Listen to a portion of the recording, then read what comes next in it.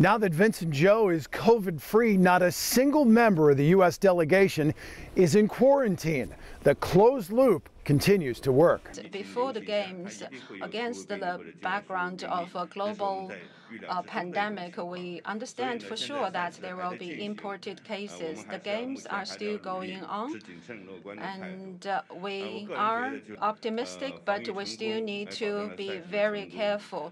The numbers show the closed loop is keeping people inside the bubble safe. But just like in Tokyo, hosting a COVID Games is placing a heavy financial burden on the host country. The Taiwu ski resort looks like it was frozen in time. It should be bustling with skiers and shoppers and diners. Instead, it sits empty. On a day we paid a visit, only one restaurant was open for members of the media who could get there. And its servers wore hazmat suits. China's operating budget for the Beijing Games is just over $3 billion. The government will compensate resort owners who have been forced to shut down.